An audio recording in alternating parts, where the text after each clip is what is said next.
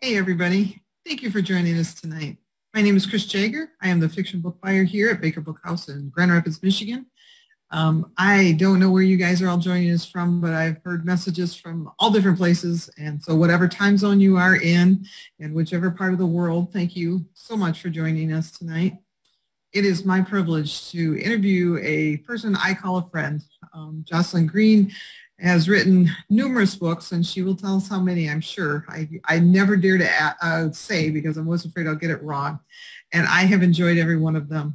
She writes very well-researched historical fiction that is just a pleasure to read. So we are going to have some question and answer time. So make sure you send in your questions, and the two ladies that are helping me tonight will make sure I get them. And so we will ask as many questions as we can.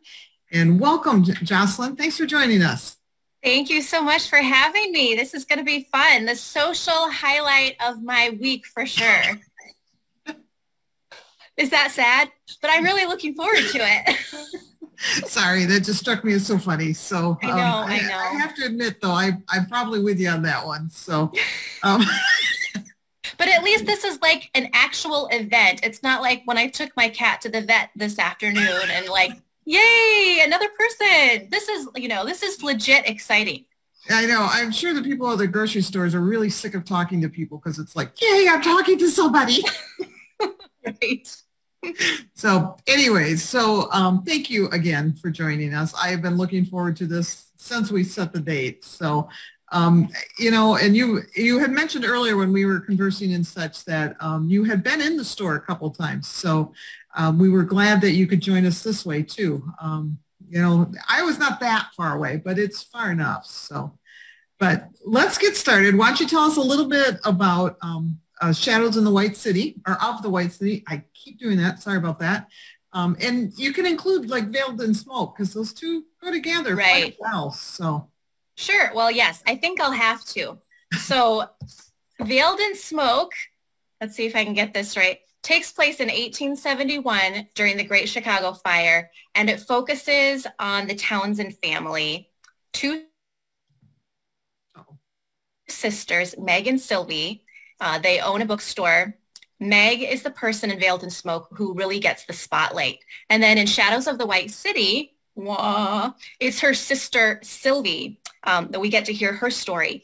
But 22 years pass between Veiled in Smoke and Shadows of the White City. So when we open the story in book 2, we see Sylvie again. She's 43 years old, still single. She's running the bookshop, and she's a part-time tour guide at the World's Fair of 1893 in Chicago as well. She has taken in a Polish immigrant child years before the story opens up. And then she's 17 years old. Her name is Rose, and she goes missing at the World's Fair. So that's really the inciting incident. And Sylvie goes through a lot of internal reflection as she's trying to find Rose. She's also going through Rose's diaries, looking for clues and discovering, gosh, maybe I didn't know her struggle as well as I thought I did. And she finds out that Rose has really been very interested in finding her Polish roots and her biological family. Even though both of her parents had died, she was hoping to make a connection with possibly some relatives who had come from Poland to the World's Fair, as people did come from all over the world. So that's the premise of Shadows of the White City. That's perfect. So it makes me want to read it all over again now that I got some of that stuff. I'm like, oh yeah. I have to admit, and I'm going to wander off here, and history always fascinates me, so I always apologize to those listening when I'm suddenly indulging myself here. The Chicago World's Fair is one of those things that a lot of people write about. They just do. What attracted you to that setting? Chicago, even in general, because you did the Great Fire first. Right. Well, to answer that question, it would be easiest if I just explain my thoughts going into planning a 3-book series all set in Chicago. I wanted to focus on the city of Chicago and wrap 3 different stories around 3 different major events that took place in the city. And it just so happened that the Great Fire, the World's Fair, and the Eastland disaster, which will be the focus of book 3, and we'll talk about that later, they're spread out about 22 years in between each one. And we were trying to think of how could we connect this series, and we came up with this family. So we meet the patriarch in book 1 and the daughters. And then, of course, Sylvie gets her story in book 2. And then in book 3, the focus or the protagonist will be Olive, who is Meg's daughter. So I really just wanted to hang these stories on these seminal events in Chicago's history. You asked about the World's Fair in particular, what attracted me to that. I am attracted to times of great change, which is why I've written so much about wars in the past. And actually, Shadows of the White City is the first book that has nothing to do with a war. Even Veiled in Smoke had a little bit, because Stephen, the father, was a Civil War veteran. He had what they called soldier's heart from his time at the Andersonville prison camp. But this one has nothing to do with war. But it's still a time of great change. And you had the celebration of inventions and achievements from the previous century in this amazing spectacle of a city. They call it the White City because all the buildings were made to look like white marble. But outside of the White City, the country was going through a national depression. Banks were closing, railroads were going bankrupt, immigrant conditions on the other side of town were pretty bad. And that fascinates me too, how we can have the most dazzling spectacle in one half of the city and the seedier side on the other. And we get to see both as Sylvie is going around and searching for Rose in all angles of the city. Yeah, and I really like that. You brought that out a lot, where you have the 2 contrasts between, well, rich and poor. How else do you put it? So I think that's what I like about your history books, is you do that research to make sure that gets included. And it shows in your writing. So thank you for that. So I do have a question already. Somebody would like to know, where do you get your inspiration? I get my inspiration anywhere I can. You guys would be surprised if you knew how many bad ideas I go through to get to a good idea. But I watch documentaries. Whenever we go traveling, we will stop at the side of the road and look at the historical marker. When we go to museums, actually, we don't even read everything. We just take pictures of all the little captions on the wall, and then we go through and read everything later. I read a fair amount of nonfiction. By the way, this reminds me, if some of you are familiar with the book, The Devil in the White City by Eric Larson, that is the nonfiction book about the World's Fair of 1893, and it talks a lot about building it and the drama that the architects had, and it talks about H.H. Holmes, America's first serial killer, who was picking girls off at the fair. There's no serial killer in my book. I just didn't want to go there. So if any of you are wondering, oh, we're going to have a little H.H. Holmes action here. No, we are not. Didn't want to go there. That's too dark for me. But if you want that, go read Eric Larson's book. But we were talking about inspiration. Yeah, I look everywhere. And if I can come up with some kind of idea, I rejoice greatly. What is the place where you'd say, oh, that is probably a really strange place that I got an idea for the book? Yes. My brother and sister-in-law were living in France. They were working with Cru, which was formerly Campus Crusade for Christ. Yep. And they had gone on vacation to the town called La Rochelle. That's with my American accent. I can't speak French.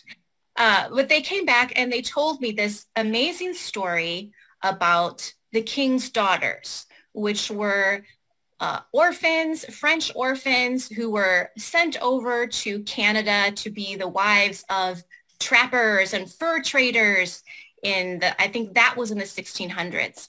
And they told me this thinking, hey, would you like to write about that? And I thought, hey, yes, I would. But then I thought, I wonder if an American publisher would mind a story that's not set in America. Now, I have actually written a story set fully in Canada since then. That was Between Two Shores.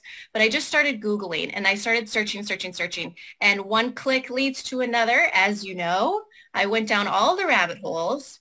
And by the time I came out, I had discovered that in the 1720s, the French government decided to clean out many jails by sending convicts to New Orleans.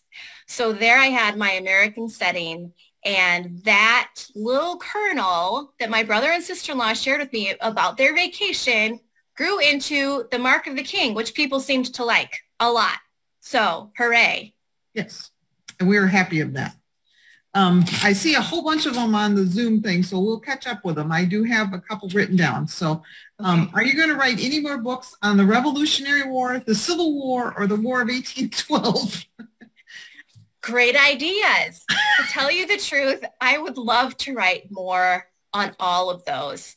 I recently, one of the things that I decided to do during the past year was look into becoming a member of the Daughters of the American Revolution Society, because I had heard that I could qualify. It's just a matter of getting your documentation. Well, just last month, I was inducted. So now I'm like, you know, I'm a DAR. So I feel like I should write something set in the American Revolution. I haven't yet. You probably know that the closest one to the American Revolution would be A Refuge Assured, which takes place a decade afterwards. But I'm all for it. All the wars. I'm still interested. I still am. Are you going to write anything younger, like World Wars or Vietnam or Korea? Who can say? Who can say? But I never thought I would write fiction when I wrote nonfiction. And then I thought I will never write in the 20th century. And right now I'm writing a book set in the year 1915. So who knows? I really like to go all over the place. Yeah, I guess that's all I'll say for now. Okay. Just a hint on book 3, if anybody was paying attention. So let's see, how long does it take to do so much research on history and then interweaving the story? Does that make sense to you? I'm reading it word for word. I can hold it up. You know what? I'm just going to start talking. Okay. And I think I will probably end up answering something. That was the best answer ever. This is embarrassing. This is really showing you like how few public events I have done this year. Anyway, I do spend a lot of time researching. It used to be, for example, with my first novel, Wedded to War, I spent 9 months researching before I started writing. And then it took me 3 months to write the rough draft. And as I write a rough draft, I'll find holes in my research that I have to go back and fill in. I have not been able to spend 9 months on solely research since then, because once you have a book that is out, then you have to market and promote while you're writing the next book. So, but I would still say I spend a good maybe 5 months or so researching before I write. But the research doesn't really end until the book goes to print, because there's always little things to fact check and holes to fill in. Awesome. And then somebody wants to know, how did you become interested in historical fiction? It sounds like you were probably a little bit of a history buff for a while. Does it? A little bit. Am I wrong? No, as I try to think back to school, I wish that I had majored in history, but apparently that just wasn't on my radar. I'll tell you when it started becoming really interesting to me. When I was writing, okay. I have a visual aid. Look at how big this is. Oh. So this is nonfiction. This is called Stories of Faith and Courage from the Home Front. I co-authored it with Karen Whiting. It's 365 days worth of stories from all of the wars, from the French and Indian War up through the war in Iraq and Afghanistan. And as we were dividing up which wars we were going to cover, I requested the Civil War. And that led me to go to Gettysburg physically and go into the Adams County Historical Society. And it was there when I was reading through these binders of women's diaries and women's letters and things that had not been published. Because they weren't written for publication, they were full of emotion and they were completely dramatic. And I remember thinking, this would make a great novel. Somebody should write a novel based on this. And then a couple weeks later, my nonfiction publisher, one of them, I've had a few different ones, but it was Moody Publishers, suggested historical fiction for me and something related to the military. So I said, let me tell you what I just learned. And they said, give us a proposal. And so that's how the Heroines Behind the Lines Civil War series was born. And I just haven't really looked back. Yeah, and it's a perfect fit. So like I said, I'm always glad. Somebody here wanted to know if you studied old photos and architectural plans of Chicago for an impression of the city back then. Yes, I did. And did I make you nervous, Chris? Did you think that was going to be the end of that? Question yet. Oh my gosh.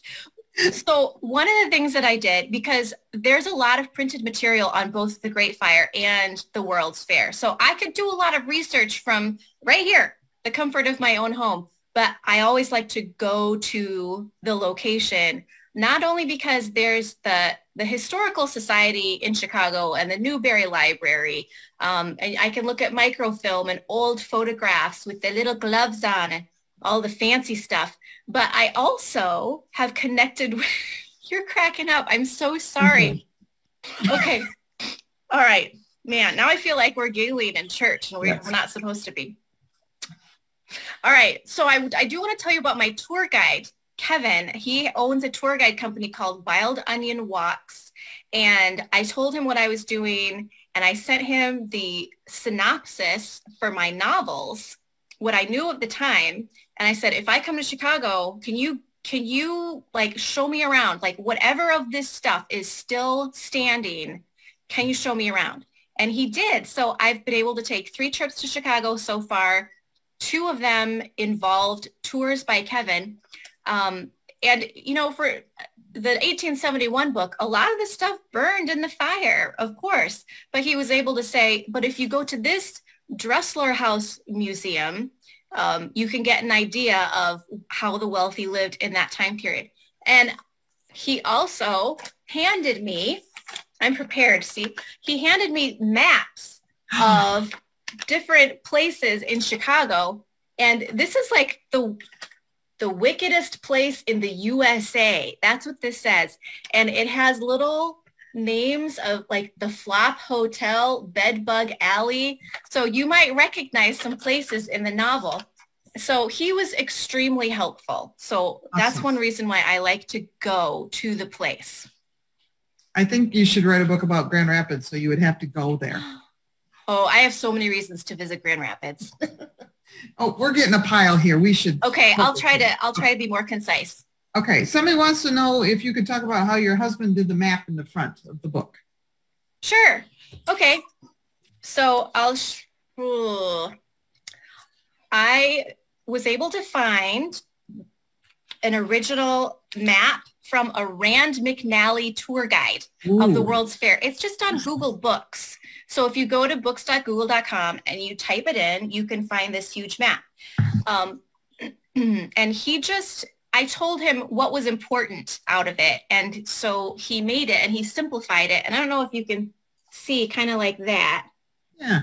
And he's just very good at it. He loves maps. He used to do maps for the Coast Guard. He was in the Coast Guard for a while. Oh, that's interesting. See, that makes it, and isn't he mayor? I love that. So. Thought I'd just give him a plug there. So. Okay, thanks. Yeah. And I know this was a question we talked about too. What research do you do to get the dialogue right for that time period and the various ones? Yeah, that is a good question. I try to read books that were written during that period. Well, that's interesting. For instance, or written a long time ago about that period. So for when I was writing Between Two Shores, which is set in 1759, I read The Last of the Mohicans by James Fenimore Cooper, which has, you know, there are some similarities, but here's where you have to be careful as an author. I found that it affected my dialogue a little too much. Like it made it sound a little too old-fashioned. And so even if it was correct to the time, my editor was pointing out, readers are going to stumble over this. This doesn't make sense anymore. So you have to be careful to not use words that weren't around in that time period, but also not make it so old-fashioned that readers are just going to be confused about it. Awesome. Okay, so somebody wants to know, what does a day look like when you write? And do you write daily? And how long does it take you to write a book? Now, I can repeat those as we wander around. I got it. All right. It's not very interesting. You're not going to like this answer. But when I want to get serious about writing, I put on my writing pants, which are, usually I'm writing in the winter. So these are flannel pajama pants, usually from LL Bean. They're usually plaid. In fact, I'm wearing a pair right now. They don't match what you see up here. And I try to get working by 11 a.m. The morning, I help my kids with whatever they need help with. They're 12 and 14. We homeschool. They're quite independent, but the mornings are for them. If I can't get started by 11, I usually can get started by 1. And then I write until I have to start making dinner. And when I'm on a deadline, writing a rough draft, I try to write 5 days a week. It doesn't always happen. And that would be for maybe 3 months. It takes me about 3 months to crank out a rough draft. And what did I miss? Do you write daily? No, okay. I don't. Don't ever let someone tell you that if you don't write every day, you're not a writer or that you don't want it badly enough. That's baloney. I need a break. I just turned a rough draft in and I'm reading like a banshee. Banshees read a lot, if you didn't know. Yeah. Sorry, I had no idea. We'll have to discuss it sometime. Oh, here's an interesting question. Did you know the time period of all 3 books when you started the first one of this series? That you knew they were going to be, what is it, 20, 30 years apart too? Yeah, I did. We had that all planned out, and we had to figure out how to connect all 3 books with which family members. So we did plan that. Okay. And then somebody wants to know, can you give us a little sneak peek into Olive's story? Sorry, I was going to say Olivia. That's not right. It's Olive, which I assume is book number 3. Yes, it is book number 3. Sure. The inciting incident for book number 3 is a little known tragedy in Chicago called the Eastland disaster. The Eastland was the name of a steamship that was in the Chicago River. It had just been boarded by 2,500 employees of the Western Electric factory plant, and the ship tipped over in the river. It just tipped over, and because it was raining, a lot of folks had gone to the below decks to get out of the rain, and they were trapped. And the ship was still tied up to the dock when it tipped over, and 844 people lost their lives. So my character Olive she works for MetLife, Metropolitan Life Insurance, and she's on the ship when it happens so that you all can see what that was like. She and her friend. And then her job is, she has to work with a lot of clients who had lost loved ones on the ship. And I don't know how much I'm allowed to tell you right now, so let that be enough. That's good. That's good. That whets our appetite. So, and there's some people still reading. Actually, I seen somebody that was saying they had just started Veiled in Smoke, so they're still reading 1 and 2. So, okay. I don't think I've spoiled anything yet, and I will try not to. I don't think so. I think you have done, weather appetite is a good word for it. Okay, so. Good. Oh, somebody wants to know, do you have a favorite book that you have written? No, that is like choosing a favorite child. And I actually have been asked this enough times, and every time I search my soul and I say, do I have a favorite? And I have to say, no. I have, if you want a book that is not going to be super graphic and take you onto the battlefield, and if you don't want to learn how to do an amputation, then maybe this is the book for you, Shadows of the White City. If you want one set in the French and Indian War with a character who's half French and half Mohawk, that's Between Two Shores. So it just depends on the mood that you're in. Yeah. And is it your favorite while you're working on it at all? Or no, oh my gosh, it's my least favorite when I'm working on it. Are you kidding? Oh man. Ugh. I hate the rough draft stage, because the whole time you're working on the rough draft, well, at least for me, I'm thinking, I don't know if this is going to come together. And I'm also comparing that rough draft to the book that's about to release, which is all polished and shiny and ready to go. And I'm writing this and I'm like, this will be a disappointment. But you know, that's just part of the writer's cycle. And we get over it because there's a beautiful thing called revisions.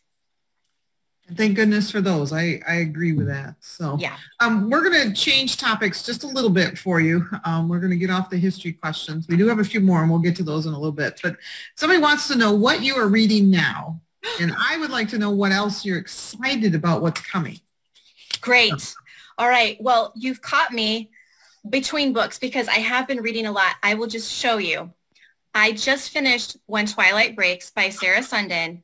Can I just tell you all something? There's a lot of World War II fiction out there. And you see another title that's World War II and you think, well, what is this going to bring to me that I haven't already? But then you pick up a book like this, and I read it in 3 days. Wow. And it was beautiful. And here's another one. The Paris Dressmaker by Christy Cambron, also a World War II book. This one is set in Munich, Germany, and this one is set in Paris, France. And they are both unique angles that I was very excited about. So you asked me what I'm reading right now. I'm between. Like, I just finished a bunch of books. I also just finished this week The Orchard House by Heidi Schiavaroli, if I'm saying that correctly. If you love Louisa May Alcott and time slip fiction, pick this one up. You will not be disappointed. Also, Tidewater Bride by Laura France. I love this author so much that I decided that I must have all of her books in paperback, which meant that I recently had to go to thriftbooks.com and order a very good copy of Courting Marrow Little from the UK because I couldn't find it anywhere. Mm-hmm. All right, so those are books that I've read recently that I'm excited about. You want to know what I'm going to read next? Here's my pile. The Right Kind of Fool. Did you love this, Chris? Did you read this? I don't want to put you on the spot. Never mind. And thank you for not making that awkward at all. But no, I love Sarah's writing. She's very good too. Okay, so I'm sorry. I took that down so quickly. It was this one. Also, I'm really excited about Till I Want No More by Robin W. Pearson. I'm really excited. And it's a nice, thick book. And I love thick books. And the last one I'm going to share with you. What's that? Did you read the first one? Yes, I did. I put you on the spot. I did, and I'm glad that I can say that, and I'm so glad that it won the Christie Award, and I'm just expecting more wonderful things from Robin. Yep. The Nature of Fragile Things by Susan Meisner, 1906 San Francisco earthquake. Hey, guess what? Somebody, maybe one of you, once suggested that I write about the San Francisco earthquake. Guess what? Already done, and it's probably amazing. It is. Right here. You're going to love it. He knows. Okay. Yep. That's it. Okay. So awesome. And those are all good books. I would like, well, actually, I've done most of them, but we can't read them all. We try. I know. Somebody wants to know, do you have a title for that third book yet? Yes. Guess what? I don't have permission to share it with you yet. Okay. So it's a big secret and you'll have to store. No, don't do that. Never mind. Don't. You can, we're going to move on. Oops. Let me take my foot out of my mouth and then we'll move. Don't come storming over here. No, don't. That's bad. Okay. Here's a great question. How did you learn how to do amputations? The same way the doctors on the battlefield learned it. I found the book. I seriously found the exact textbook that they used. I thought you were going to say you did one. No. Oh, no. I went so far as to read the textbook, but I did not go so far as to get busy with my saw. But I mean, I went to it's in Fredericksburg, Maryland. It's the National Museum of Civil War Medicine. I can't believe I remember this stuff. It must have made an impression on me. But I was able to look at the textbooks, and I was so impressed that I found this material that if you think what I put in those books is graphic, you should have seen it before the edits. I mean, man, I probably could have, reined it in a little bit more than I did.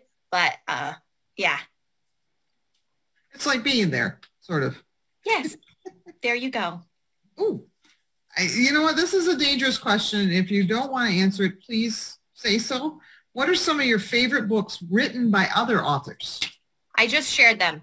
Okay. And that's all I will say. Okay. No, seriously, you guys, I try to read quite a bit, and I love so many books. If you would like to keep up with those books, you could follow my reviews on Goodreads or on Instagram, because there are so many that I can't just if I start naming even more, I'll feel bad for leaving others out. But thank you for being interested in what I like. Yeah. Okay. When creating characters, do you construct fictional ancestries for perspective on the current book? Or do you just kind of there they are at such and such an age?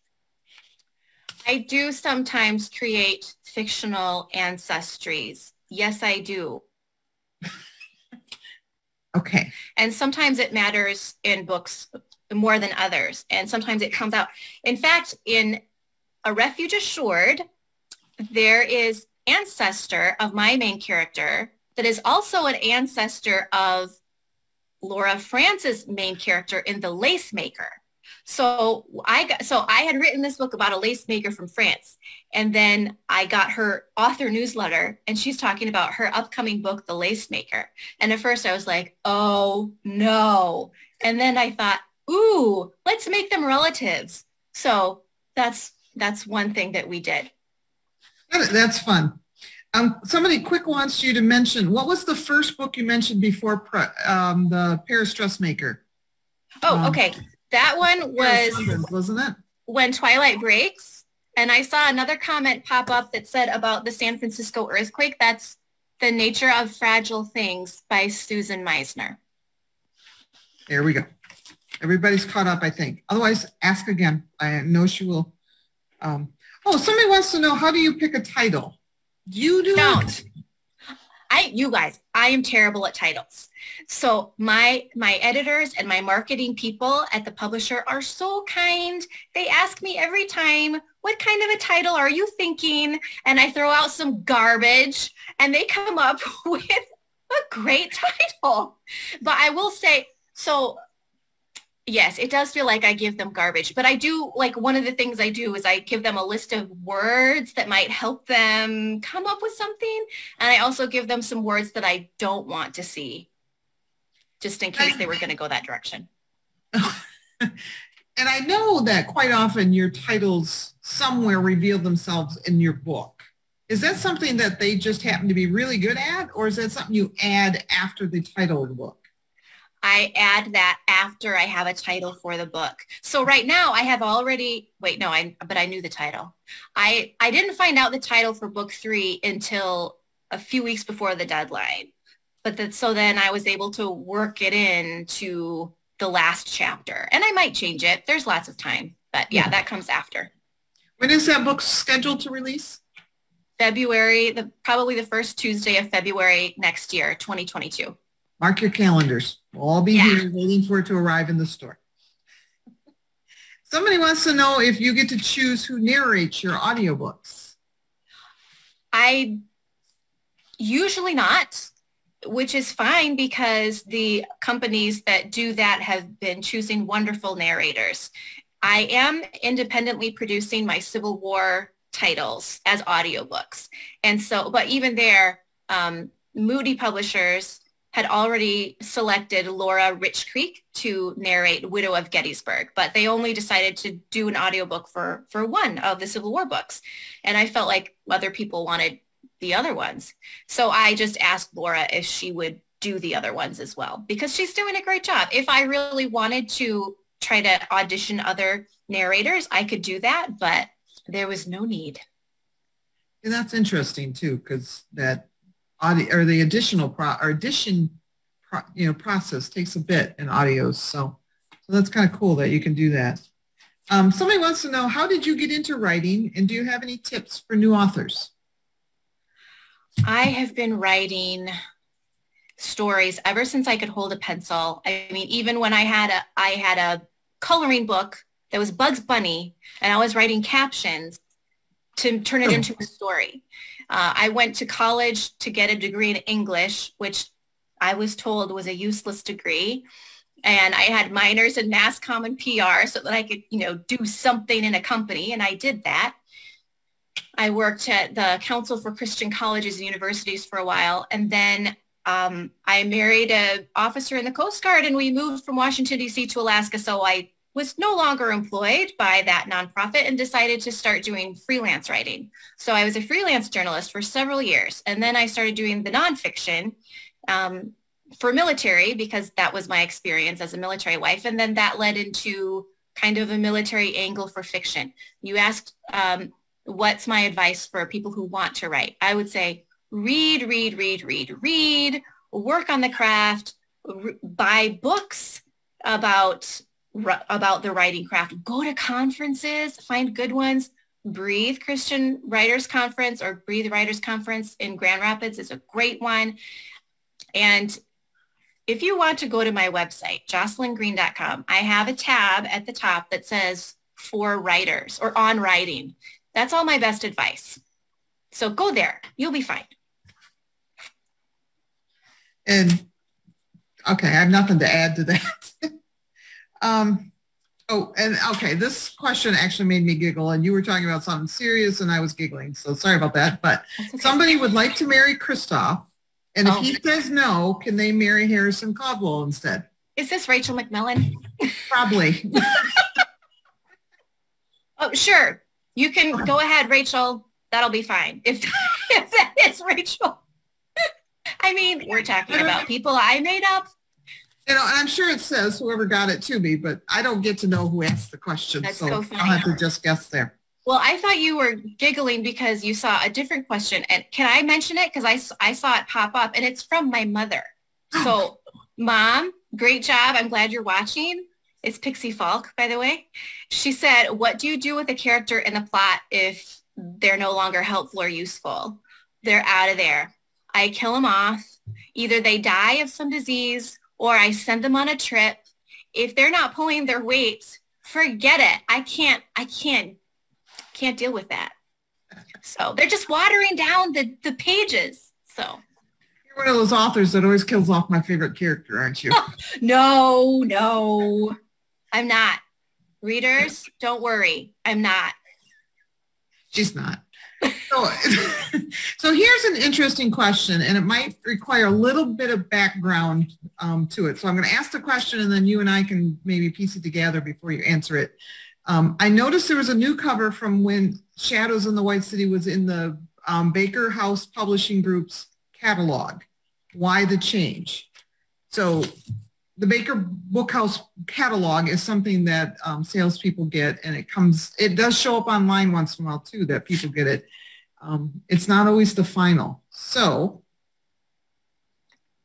why the change? Okay, because I requested some changes.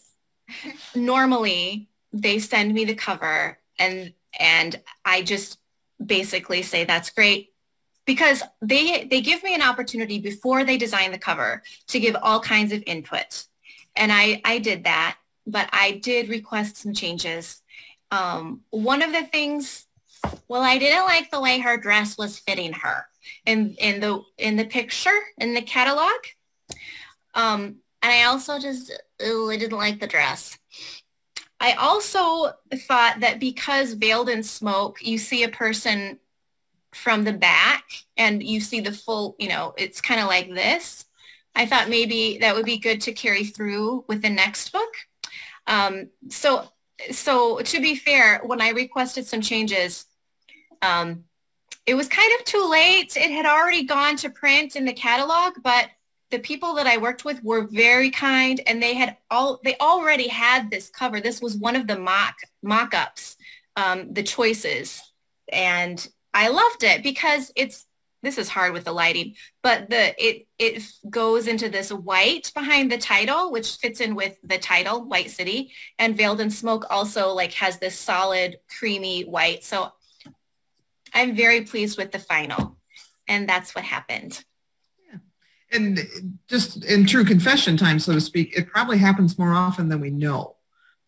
Yeah, it's not something that I normally talk about. Yeah, and it's very rare that a cover comes out like that and then gets changed after. That's rare, but covers get changed all the time. So, oh, here's a good question. Who is in your writing support group? Can you share that, or is it a secret group? No, it's not a secret. Susie Finkbeiner is my best writing buddy and just dear friend in general. We talk through Marco Polo, the little video app, every day. And it's so great that we don't have books coming out at the same time of year, because when I'm going through my, this is a terrible book stage, she's not in that stage, and she's able to be like, now, Joss, that's the writerly angst that we can expect at this stage in the cycle, and you know that you're going to come out of it. And then when she's in that stage, like, this is a boring book, I've read it a million times, people aren't going to like it, then I can be like, now, Suze. So it's really what do we call that, a symbiotic relationship? I think so. That's awesome. And that's exactly what you two sound like. I know it. What did you learn about yourself, or what developed in your faith journey as you wrote and are writing this Chicago series? Kind of an interesting and very deep question. That's a very deep question. I'm going to limit it to what I learned and thought about during the writing of Shadows of the White City, okay? Because otherwise we will be here much longer. Sylvie is dealing with raising and understanding and being sensitive to a teenage daughter. I also am raising and trying to be sensitive to a teenage daughter. My daughter is not adopted. She's my biological child. She's 14 instead of 17. She's, she does not have the same issues that this fictional teenage daughter has. But Sylvie has issues of wanting to control things because she wants the outcome to be good. And I think a lot of us as parents can relate to that. Like, how much do we control for our children? Because we're afraid that if we don't, things will fall apart. And like, when do we let them make the mistakes that they need to make so that they can learn at this smaller scale, so they don't have to learn on the huge scale after they move out? So, and another big lesson that Sylvie had to learn in Shadows of the White City is that we can, let me see, how do I phrase this? She says something in the book like, I trust God, I trust his ability, but sometimes I struggle to trust his timing. And I think we could probably all say that that's true in our own lives at one point or another. Like, yes, we know that God can heal, but will he? And will he do it before it gets worse? Will he do this thing for me before, something really terrible happens? And just learning to trust God even when we can't see his behind the scenes orchestration. I think it's going to be something that we work on for the rest of our lives. It's not something that we're like, well, got it, I'm good now. Right. Yeah. Somebody wants to know if you had a family that was really into reading. Did you have a lot of books in your home? Yes, awesome. I did. My mom is here, so she would probably comment if I said otherwise. But my mom has always been a huge reader, and she reads very widely too. Fiction, nonfiction. I mean, she reads Solzhenitsyn and James Herriot and fiction, and like, she's very well read. And we did grow up surrounded by books, and that has been a great legacy. Do you have any favorite childhood books that you have encouraged your children to read? Well, if by encouraged, do you mean I forced them to listen while I read the entire Laura Ingalls Wilder series out loud to them? Then yes. That's what I meant. Yep, that was it. I thought so. No, I mean, I loved those books growing up, and we did read those out loud, the first book to the last. I think my kids actually enjoyed it, and we took a trip out to South Dakota, to the Black Hills and Custer State Park, and on our way back, we stopped at the Ingalls homestead, and we spent a day there, and they did enjoy it. I have not gotten my daughter into the Anne of Green Gables books. Do you know? But they do enjoy the Narnia books, so that's good. And Lord of the Rings. You know how they say that the book is always better than the movie? Well, I don't know. When it comes to the Lord of the Rings. Yeah, the movies are a little more fast-paced than the books. Yeah, yeah. I have done audio of them, the actual long edition of them. Right. And listening to that and the word descriptions is really good. Yeah. It's different than reading it yet. So, but yeah, that's hard. I still actually, to be honest with you, reading wise, I like The Hobbit better than the Lord of the Rings. Movie wise, I like all of them, but yeah, but it's just, different tastes. So this could be a yes or no answer. I will be prepared. Okay. Have you ever thought of writing a children's book? Yes, I have, especially because every time I express any degree of stress as a writer, my children are always quick to say, when are you going to write children's books? That wouldn't be as stressful, but it's a whole other genre. And I am not opposed to exploring that in the future, but it would be a really steep learning curve for me. I do like the idea. I like lots of ideas. It's kind of a problem for me. No, that's not a problem. We're all fine with it. Okay. Would you be interested in like a picture book, or would you be like an age group, like the Little House on the Prairie books or the Narnia books?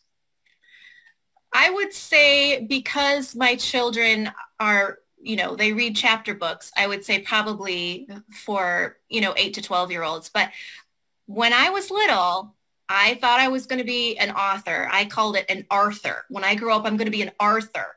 And I always thought I was going to write children's books. That was the thing. And that is the one thing I have not done. Well, I mean, there's lots of things I haven't done. I also don't do sport. But children's books, I haven't done that. Oh, maybe your publisher is listening. And they'll, Maybe. So. I don't know if they do children's books. Have you? We're going to move on from there. Have you ever considered turning your books into a television series? And then they give the examples of Brighterton and The Outlander, and I don't see either one of your books going that way. But okay. You know what? I like the idea of, well, no, it's not up to me. I'll just put it that way. I mean, I have not taken a single class on how to turn a novel into a movie script or a TV script. I know those are out there and I could pursue that. It's not something I want to invest my time into. If somebody wanted to turn one of my books into a movie, I would be so flattered by that. But I would also consider what happened with Charles Martin and The Mountain Between Us as a cautionary tale, that when you sign over your rights to the book, you have to be willing for the television or the movie producers to make changes to it that you don't get to say whether or not you approve of. So I don't have any gratuitous sex or profanity in my books. No, you don't. But if they turn it into a movie or a television series, could they put that in there? Yeah, they could. So it's not a priority for me. Okay. Let's see. I have a couple more here. I just want to make sure I didn't ask them to you. Oh, I did ask that once. So let's see. If you were going to write in a different genre than historical, what would you write?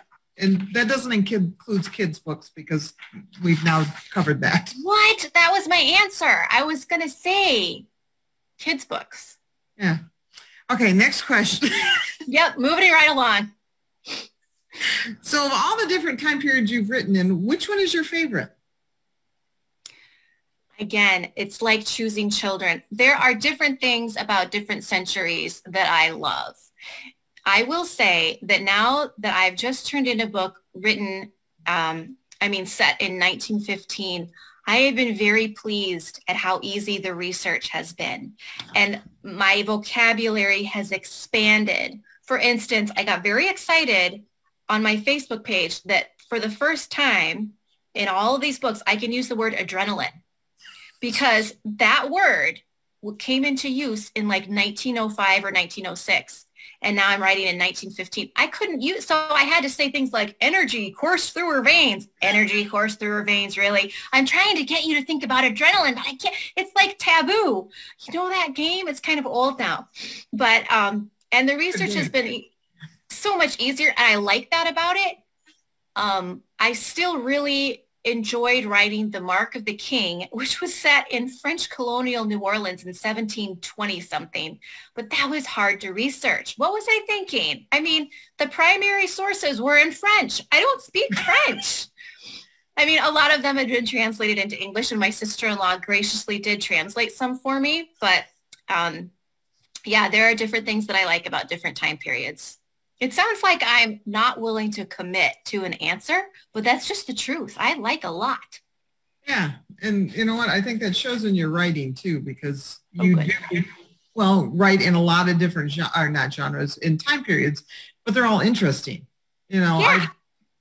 And that to me is good writing, because it's like writing in different genres, because like you said, you have to do the research, and you can't say, well, what happened in 1700 New Orleans, I'm going to use in this book that I wrote in 1915. So, well, you didn't write it in 1915.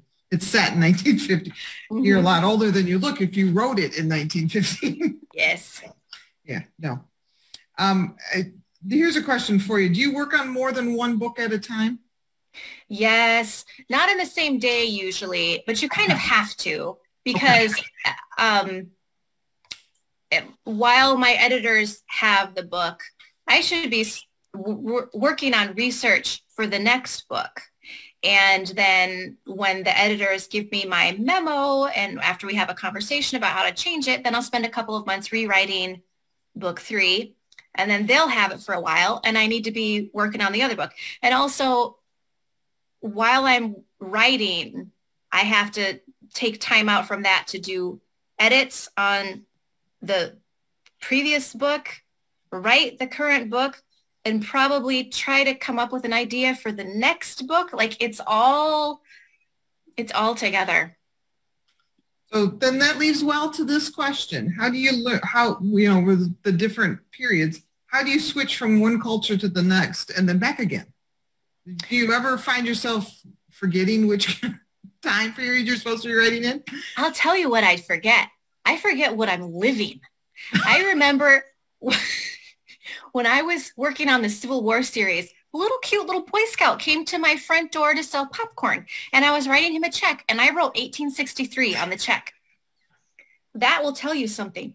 But in all seriousness, yes, it is difficult when thankfully with this Chicago series, at least it has all been in the same city, but even the culture of Chicago changes dramatically, from 1871 to 1893. So how do I do it?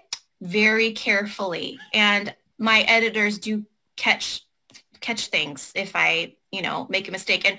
And usually the mistakes are minor, but they still would bother me, like using a word that's allowed in 1893, but not in 1871.